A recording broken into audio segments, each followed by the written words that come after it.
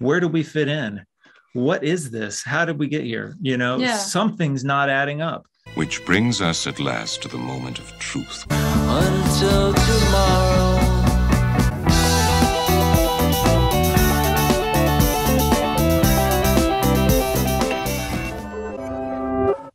Hey everybody, welcome to this Prog Chat. I have with me Dream Machine, Doris, and Matthew Melton. Welcome guys to the Prog Chat. We're really excited to have you here. Prog Dog is of course anticipating this. Actually, I have Sharky here as well. He's occasionally on my videos. The Prog Dog. We're honored to have everybody in. The land shark. Yes.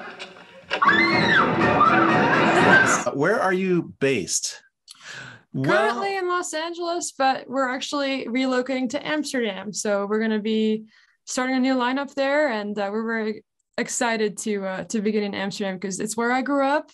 It's new territory for Matt. Well, not entirely because he's toured a bunch.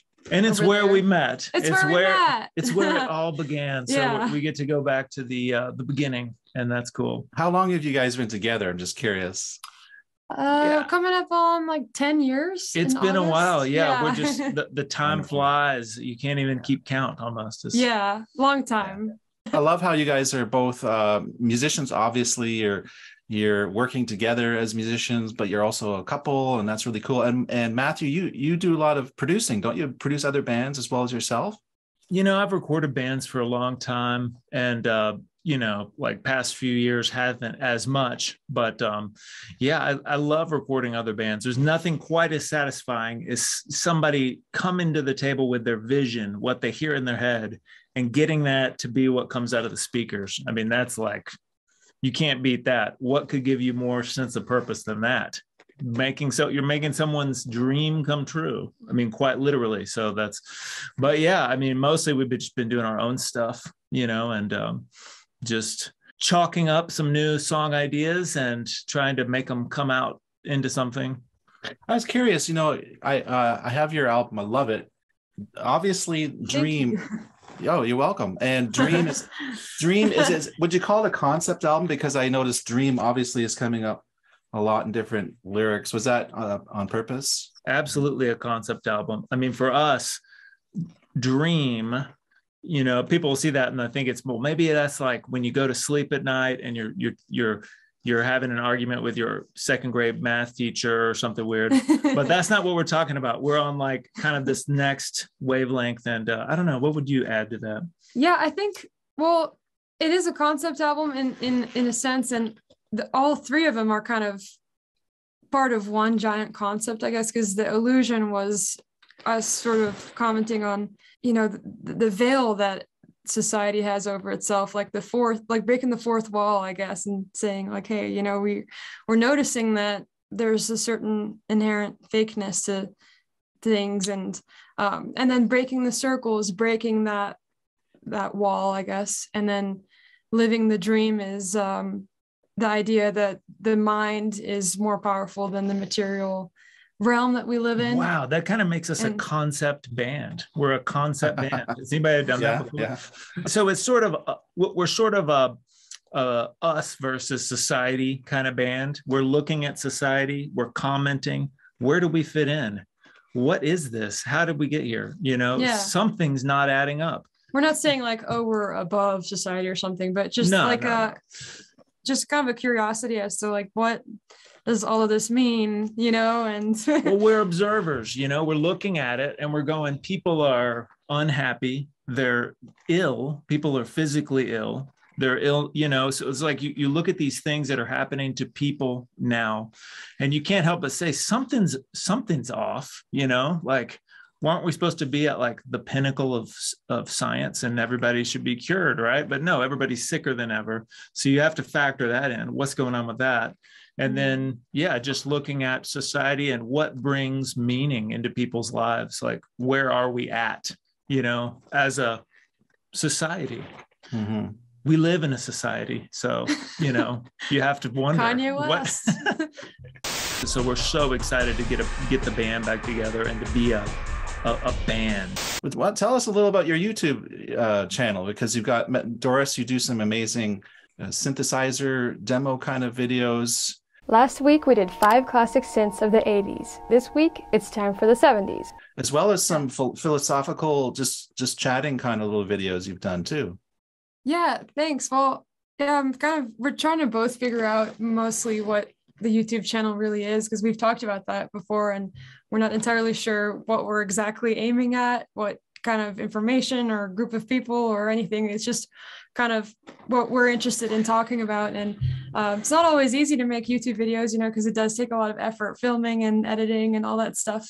So obviously we're not talking about everything all the time, but, you know, just a couple little things that, I don't know, just to entertain people and to share what we're interested in and just kind of like make life lighter, I guess, just, you know, kind of and I mean, introduce stuff to people. We're sort of unlikely YouTubers. We don't really have the personality to be YouTubers because we're really more introverted. You know, yeah. YouTube is an extrovert's ball game, right? Because you can get in the front of the camera and go, hey, we're here at this thing. You can just start talking.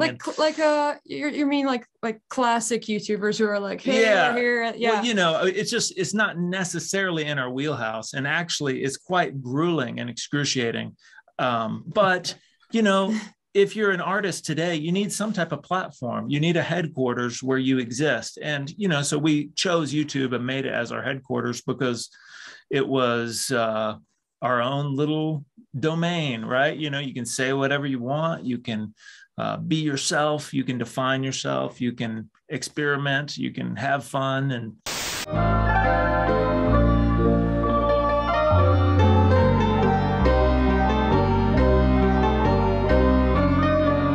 tell us a little about your tours that you've done in the past and that you're doing in the future.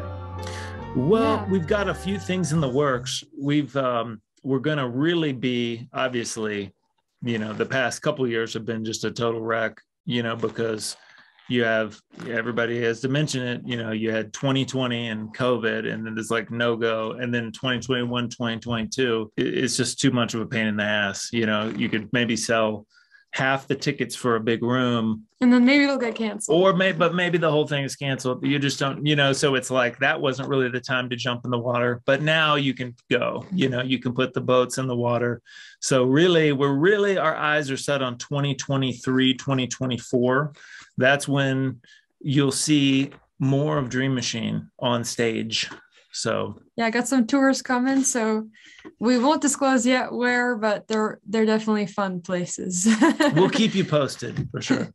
Cool. And do you perform like as a duo ever, or do you usually have a full band? Well, we're putting together a band that'll be Dutch, Amsterdam, Netherlands based. So that's kind of our real home territory. We lived there in 2017 and then moved back. We had a couple orders of business to take care of before we could actually start. So we're so excited to get the band back together and to be a band, you know, because obviously we're the core of the group. We're the songwriters, but you know, to have the band on, you know, then you're a gang. You have this. It's the most fun. Yeah, sure. It's just, you can't beat. I mean, I wouldn't trade it for anything. Being in a band and touring, I mean, that's like the most rewarding thing anyone could do. I'm really curious what your influences are, you know, as you evolved as a band or as individual musicians. Yeah. Do you want to answer that one? Or you want me I'll start and then pass it to you, okay. Because, you know, we come from different places musically, which is interesting. You know, I was born and raised in Memphis, grew up on soul records and punk rock. I was a punk rocker. Picture me with a mohawk. That's like, you know, high school. Really? Listening to bands like, you know, I mean, it's Memphis. So you've got soul and that blues sort of thing that's in the DNA of the whole city. But, you know, I was like a punk rocker, you know what I'm saying? I mean, I listened to like The Exploited and stuff like that. And then, you know, got more into like rock and roll. And that's what I eventually crafted into what I called smooth punk with my old band Bare Wires. Then I sort of went just totally power pop. I was like listening to The Nerves and all the great power pop bands, and, you know, just got onto that kick because I heard bands like The Quick and Milk and Cookies. And I was like, whoa, this is so cool. It was just it just hit me over the head. So that's where I was at. And then I met Doris, and she's coming from a whole nother perspective because she grew up classical, and but then she had this whole vast knowledge of prog, and she introduced me to prog music. I'd never really heard it. I remember in high school there was a kid who had a back patch of Eloy or something, and I remember seeing it and go, "Well, that looks cool," but I just never explored. Really, Eloy? Yeah, it was something like that. That's cool. That's pretty rare the pretty rare band to have a back patch, I would say. Yeah, I know. But so what would you? Because he's like, yeah, I love Eloy. Like that dude's accent. Like I love it. He's like, daughter of earth, son of God. Yeah, so epic. Eloy rules. So I didn't know about any of that. She introduced me to all that stuff. Yeah. He actually introduced me to all the cool power pop stuff. So I never cross-pollinated a little bit. Yeah. It's like it's like a combination of, because prog is essentially just classical music that's been amplified in one way or another. Well, with vocals over it and stuff, but there's a very classical element to it because it's constantly progressing, and you listen to Bach and it's like, oh no, it's this part and that part. And so there's a lot of similarities with prog. Influences, I would say that's a tough one. I've always kind of like tried to scan my brain, because whenever I get asked that question, I kind of blank out. But then I think the most inspiring or influential things I would say for making music for me are like things that have happened to people, or stories or movies that communicate some sort of feeling, like the feeling of being an underdog and, being betrayed and that type of stuff. It's like a childhood trauma that brings that up a little bit. And then I get inspired to do musical stuff. And but yeah, I think that the most stuff that we both resonate with is probably, just that combination of like lighter prog, I guess. Sometimes prog can get a little crazy. Yeah, you got to get your fuel, the fuel for making music from those experiences where you were burned by somebody, or you were crushed by something that happened, or something like that. But I mean, I feel like some of the prog stuff that she turned me on to was like, she was like, hey, check out this band Atomic Rooster. I know I need a breakthrough. I'm on, I got a breakthrough. Come on. Or like Curved Air, she just show up and she's like, have you heard of Curved Air? I'm like, no, what's that? And so good, all that stuff. She turned me on to all that stuff, and I wasn't a prog. I just never opened the door, but she opened the door for me and to that whole world. The rabbit hole. Wow. Oh my goodness. I'll trade punk and power pop for prog any day, man. You can fall into a box of prog records. Whoa. Oh yeah. Seriously. Yeah. Oh my. Yeah. It's like, I've always joked around that like prog is for people who get bored with music, because like once you've heard a million pop things, it's like, okay, I want more stuff to happen, or like. I totally agree, Doris. That's what I've said before too. It's people who, it's not that we have a short attention span. It's just that we have real hunger and appetite for creativity. No, man, we're more intelligent. That's what it is. I'm just kidding. It's like big brain. Well, it makes you more intelligent for sure. I think it increases they say, play babies classical music and that's good for their brains because it's intelligent music. Yeah, and, it does progress, literally. It goes to this and it blows your mind in a different way. And yeah, I saw something online that showed the IQ of different people who listen to different genres of music, and prog was up there with classical because it is similar roots. And, all right. And so I know there's the song on here. I think it was one of the last 2 or 3 tracks, and there was a solo Doris did, which was very classically inspired. It was, remember that one? Oh yeah. Yeah. And that's a good example of how classical music really does seep into, whatever you're doing. And besides keyboards, what else do you guys or Doris, what else do you play? Are you strictly a keyboardist? Do you also play other instruments? Yeah, I strictly am keyboards. You know, I can't really play anything that would be worthwhile recording or performing. Okay, and Matthew, you play bass probably, right? Bass and guitar? And I can't play the piano to save my life. If you set me at a dinner party and said, play us a little something, I'd be like, I would be like, bing, bang, bang. That's not true. He comes up with melodies all the time. I mean, maybe just goofing around, but I cannot play the piano. I couldn't tell you what chord it is or anything about it, you know, because I was self-taught and I can't even read music. But she knows music forwards and backwards, and she could flip it upside down and play it backwards. So Doris, you can read music then, obviously, right? Yeah. Okay, so that's interesting. It's a very big contrast between you there too, that one of you are fluent with musical technology, or not technology, the music theory, thanks. And then Matthew, you're self-taught. How did that evolve that you got self-taught? Where did this all begin? I mean, you know, I just grew up on the wrong side of the tracks in Memphis, Tennessee, with not a lot of resources growing up. Kind of a non-childhood, you know, kind of just a latchkey type of thing. So I try and pull, but we're both kind of pulling from the latchkey energy of, you know, we got something to prove. We were the underdog. Nobody told us you can do it. Go for your, you know, nobody told me anything, you know. So I just organically developed it. But, you know, you see bands playing, you know, people playing guitar. Growing up in Memphis, I saw, you know, like Jay Retard and the Lost Sounds and the Retards, you know, seeing these bands that were very crude and very visceral, like they're just just bashing guitars, bashing drums, knocking over synthesizers, you know, and I was like, wow, this is so cool, because I'd never even thought about, you know, performing like that, of just really from the heart. And so I always, you know, just went with that and never bothered to learn it and somehow skated by, because I played for fairly simple stuff. Now I'm trying to work on upping my guitar skills and learn a little theory. And she's helped me so much, because, you know, I was basically like a crude mutant of music, you know, like.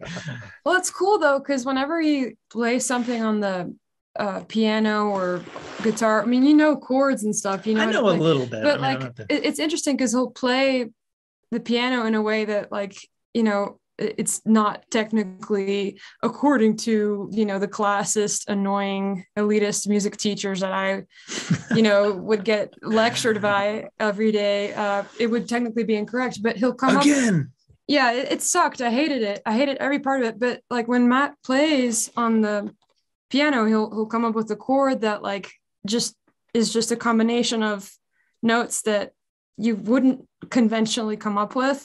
I'm like, what chord is that? And it'll be like I don't know, D minor suspended with the seventh note or something, like something crazy. And it's like, whoa, this is cool. And I wish that I could just erase my yeah, but it'd be cool to erase like what you know and relearn it in a different way, you know.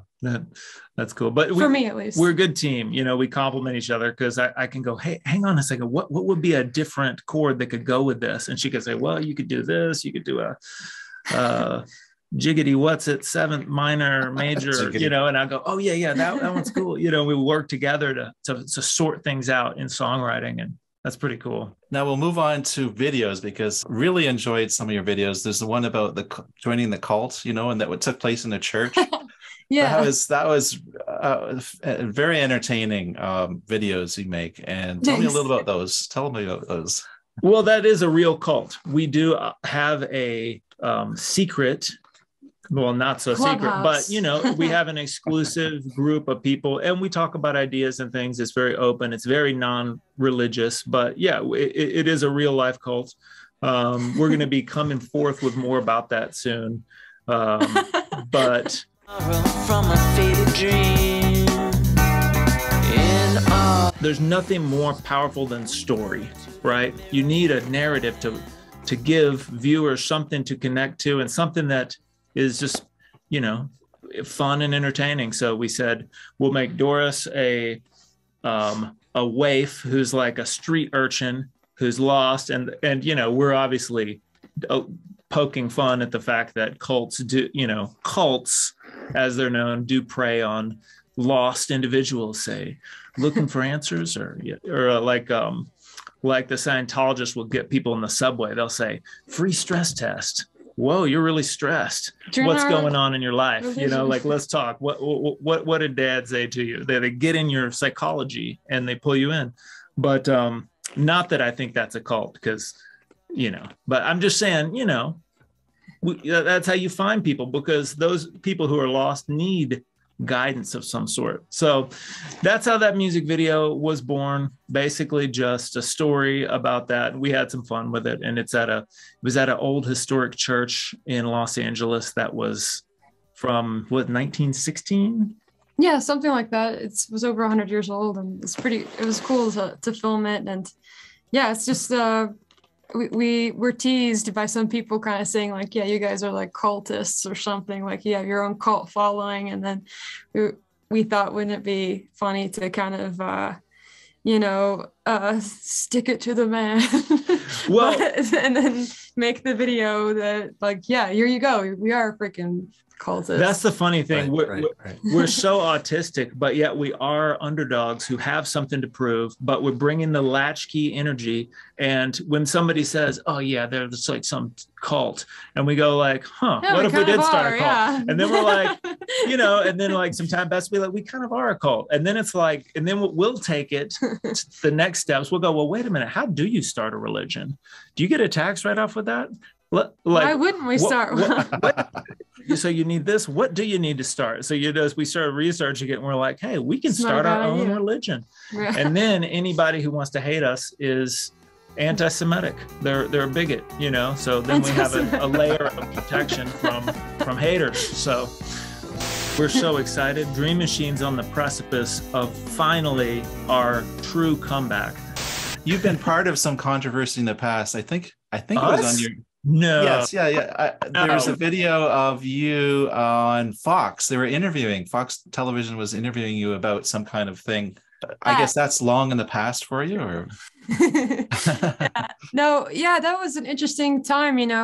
We made some comments, and ultimately, I think I was the rebel rouser on that one. And I think for me, the comments that I've made on feminism kind of stemmed from a sense of trauma as a kid, because I came kind of from a dysfunctional family where the mother wanted to, she had this idea in her head, like, I'm going to separate from my dad, and be a single mom, and it'll be awesome. And it was terrible. And it was the worst childhood.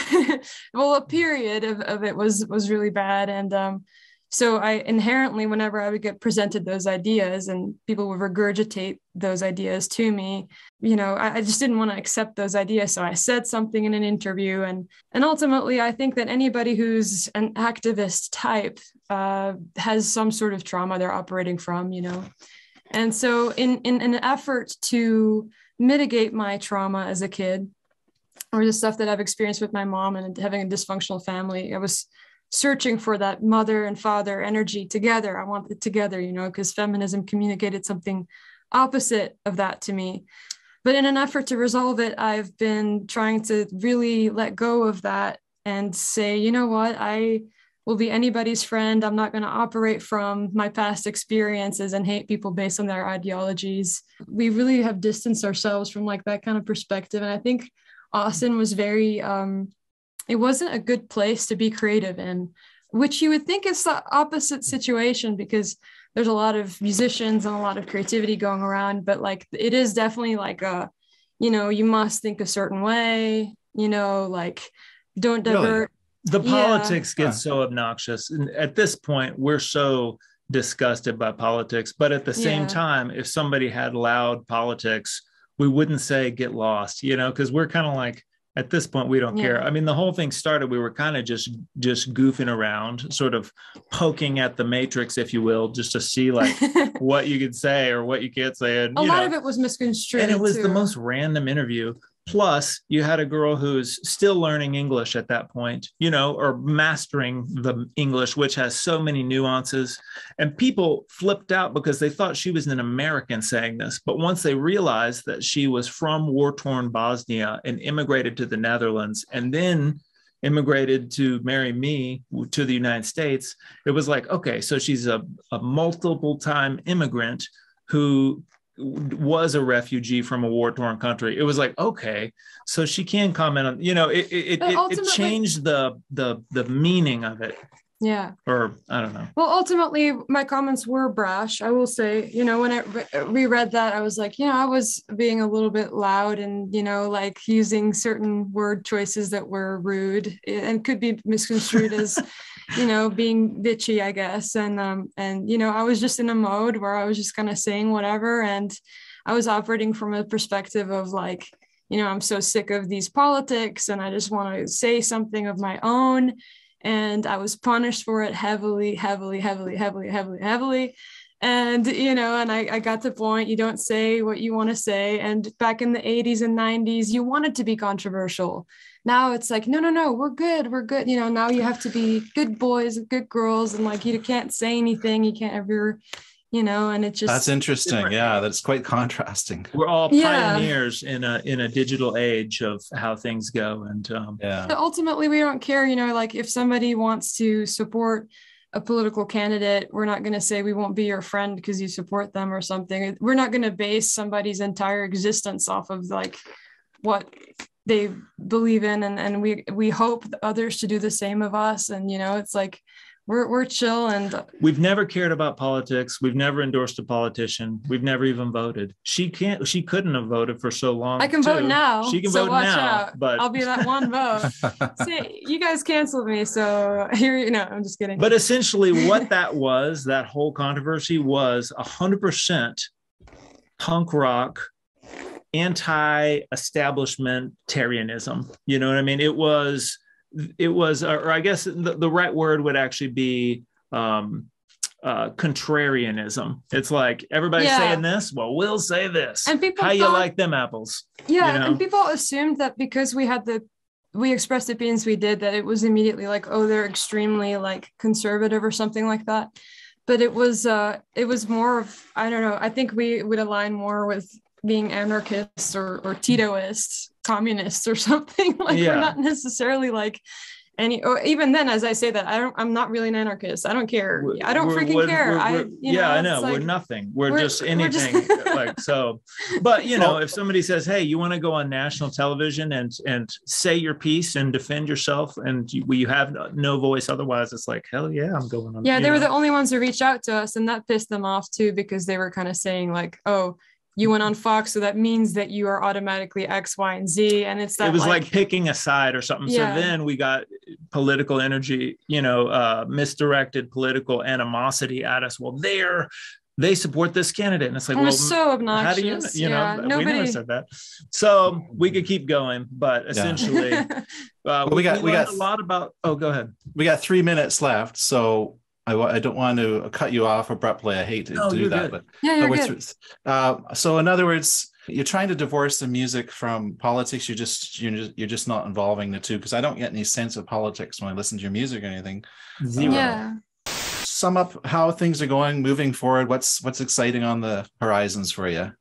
Yeah, we're working on a new single. We're also working on material for the 4th album. We got some new bandmates that we're excited to introduce into the Dream Machine sphere. They're great dudes. So like, yeah, we're really excited to be playing again. It was never really the right time, you know, with everything that happened. And now it's finally, you know, time to make a comeback. Man, we're so excited. Dream Machine's on the precipice of finally our true comeback, because we just got a good head of steam. We have a lot of exciting opportunities coming in 23 and 24. So we couldn't be more excited to get back into the mix. Yeah. That's great. Why is it that you're so attracted to the sort of lo-fi analog recordings rather than all digital? Because there's an authenticity in there somewhere.